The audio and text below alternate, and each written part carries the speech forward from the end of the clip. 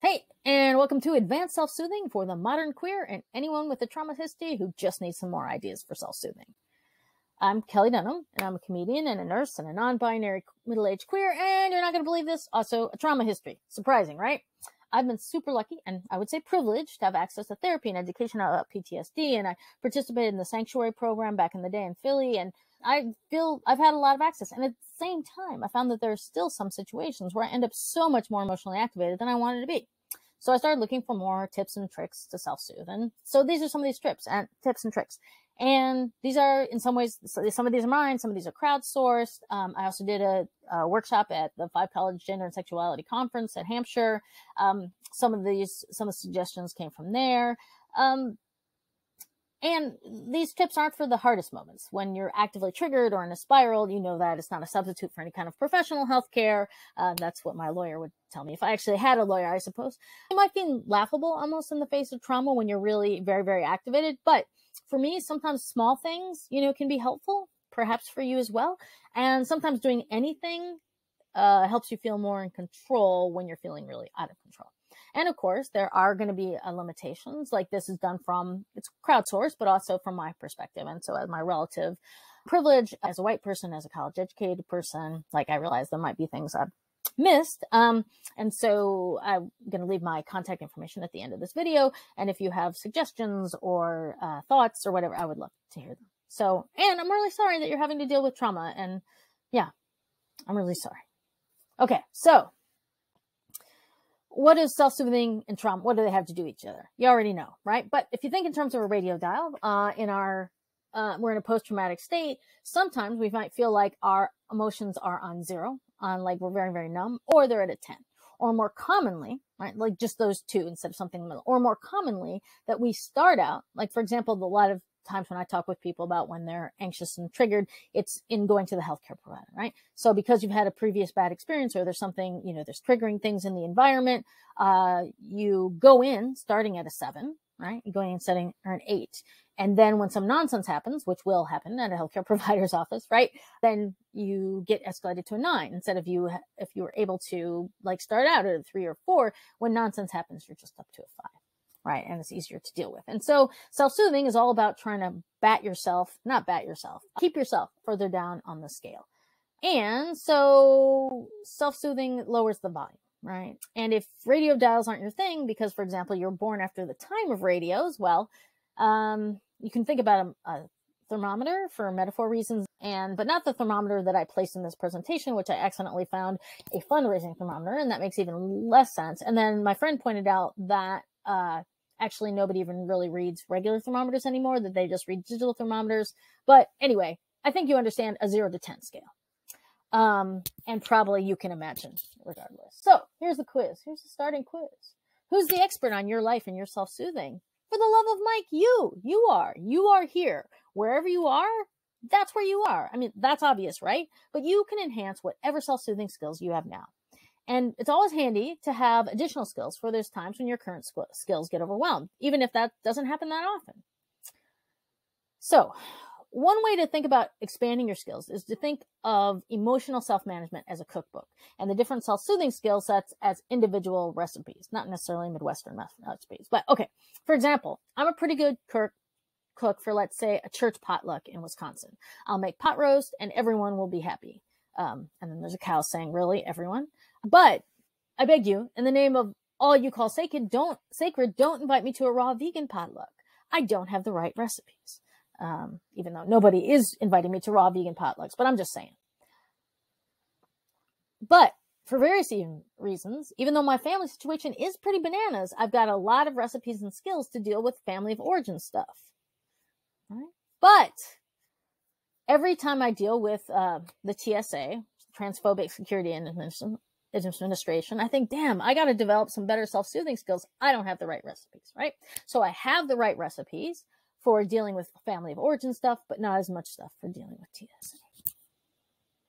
So if you think about the places where your self-soothing skills sometimes get overwhelmed, whether that's work, family, romantic relationships, sometimes finding a skill or recipe that works in a similar situation can help you expand skills into new areas. What do they have in common? Physical locations, how they make you feel. All right. This shit is hard and cats are cute. So I'd like you to meet Sauce the cat, who's going to introduce each self-soothing tip. This is my actual cat, or the actual cat that lives in my house. So I say to Sauce, you got it from here, boss? And Sauce says, boss, I like the sound of that. Yeah, I got it. Well, we'll get through this together, y'all. Sauce in the comic book version is actually much more consoling than the actual Sauce. We always say that Sauce looks like she just got home from her first semester at Sarah Lawrence and is kind of a little bit judging our reading choices. But in this particular instance, let's pretend that she's very gentle and soft and is just helping us get through self-soothing. All right, self-soothing tip number 1, use TikTok to get through a difficult few moments. You could use the ASMR stuff, funny folks going through their daily life, dancing families. I love a dancing family, and say those to your phone in advance. Self-soothing tip number 2, already have an activity that you use for self-soothing. Brainstorm with friends a way to make it portable. What made me think of this is one time when I performed in San Francisco, there was a whole row of bears knitting. Not actually, my mom was like, wait, actual bears? I was like, no, Mom, not actual bears. Bears, the kind of gay men that are about bears, or gay people that are bears. And they were knitting. And then I asked one of them, and he was like, yeah, sometimes people say rude things to us at comedy clubs. So we knit to keep ourselves calm.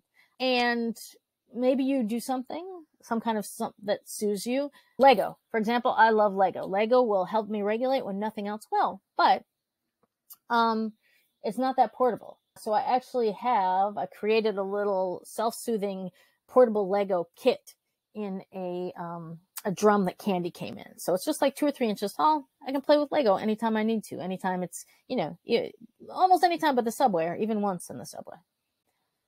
Self-soothing tip number 3, temporarily distract yourself with Sudoku. I have such a hard time with that, and/or word games. You want to practice when you're not feeling super escalated to fill out what kind of distracto puzzle works for you. And when a participant at one of the workshops that I did mentioned this, they said that they originally heard of this for the Therapy for Black Girls podcast. So we just which credit's due.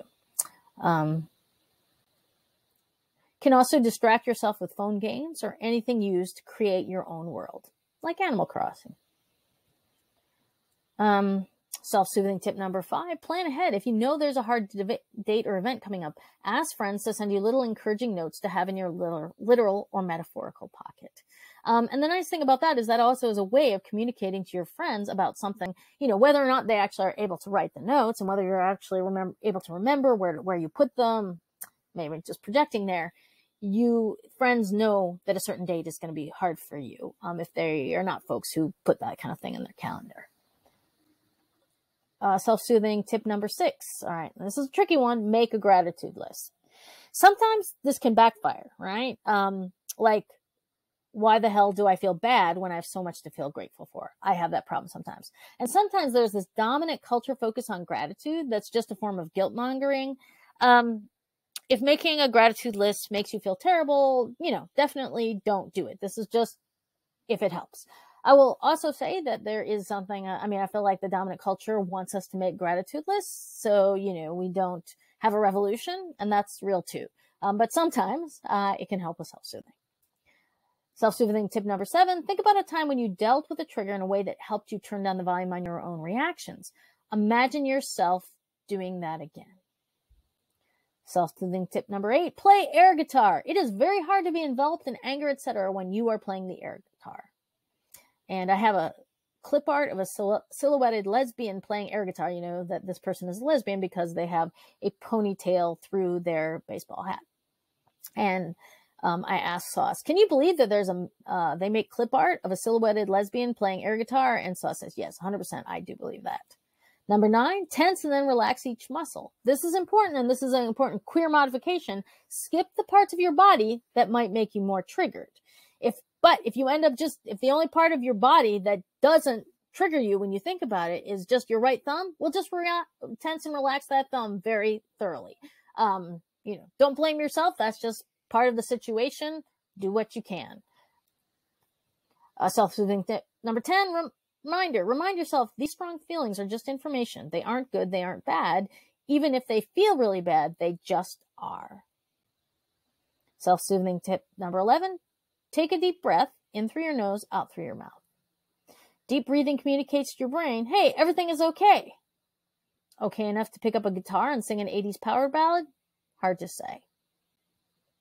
Do a word find. And I created a word find that's this trauma work is bullcrap. And then Saw says, obviously, we don't think trauma work is bullshit, but it's hard. And it's okay to say that that you're not doing it wrong just because it's hard, right? Just because it's hard doesn't mean you're doing it wrong. Self-soothing tip number 13, count backward from 100. 99, 98, 97, 96. I think you get the idea, says Sauce. Self-soothing tip number 14, check your jaw. Is it clenched? Unclench it, if you want. I'm not trying to be bossy.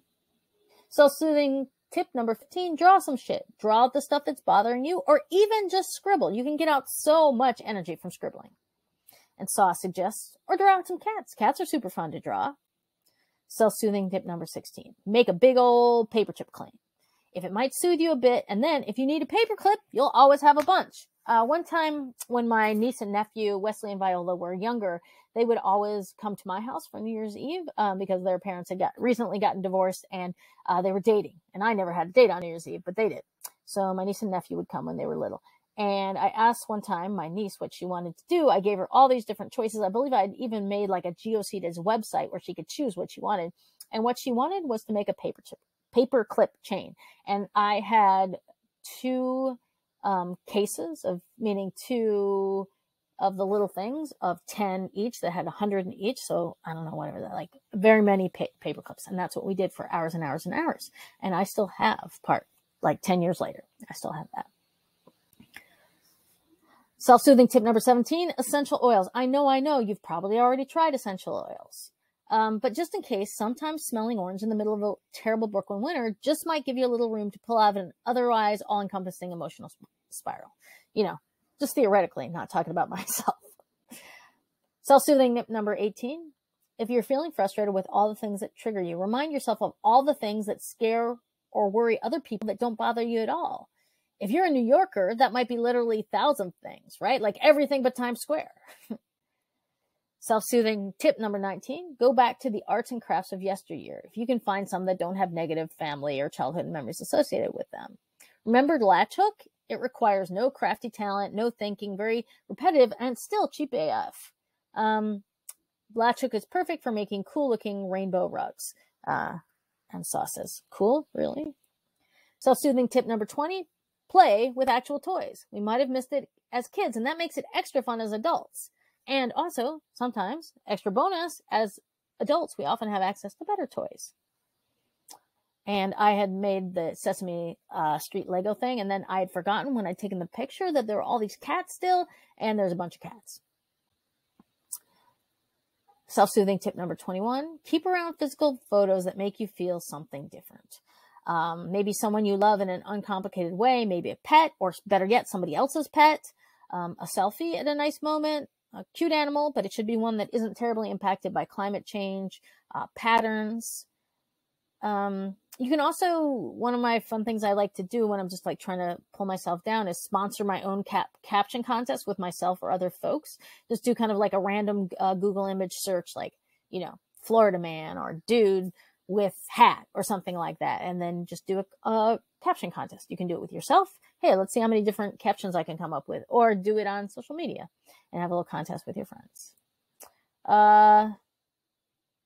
I also put this self-soothing tip number 23. Hello, my name is queer person just trying to get through the day. Cut out and apply to the t-shirt, the one you're wearing. Self-soothing tip number 24, playlists, all the playlists. I love a YouTube playlist. I love the SNL musical parodies, queer anthems from when you came out, outtakes of pop culture you like, bubblegum pop, background noise apps or channels, and channels made for animals to watch themselves, like cat TV, very, very comforting. I think even more so for cats. Self-soothing tip number 25, expose yourself to stuff that makes you laugh. What made you laugh when you were a kid? Who made you laugh when you were a kid? What makes you laugh now?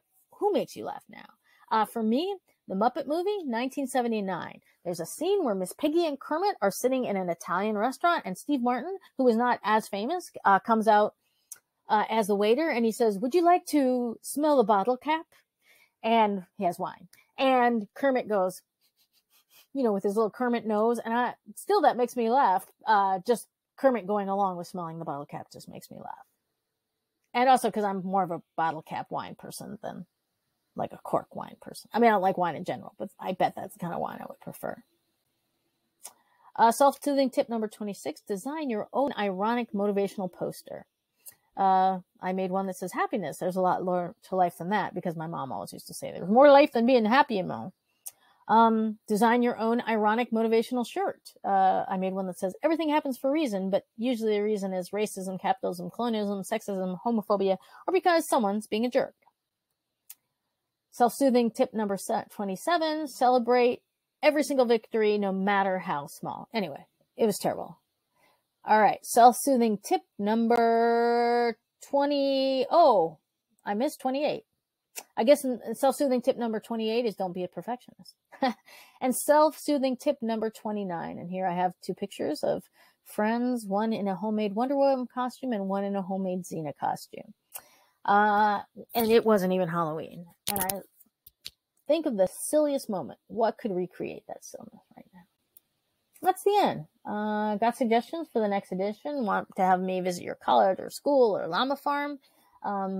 My email is kellidunham@gmail.com. You can also text me at 215-964-1963 or kellidunham.com. Thanks so much. And yeah, thanks for watching.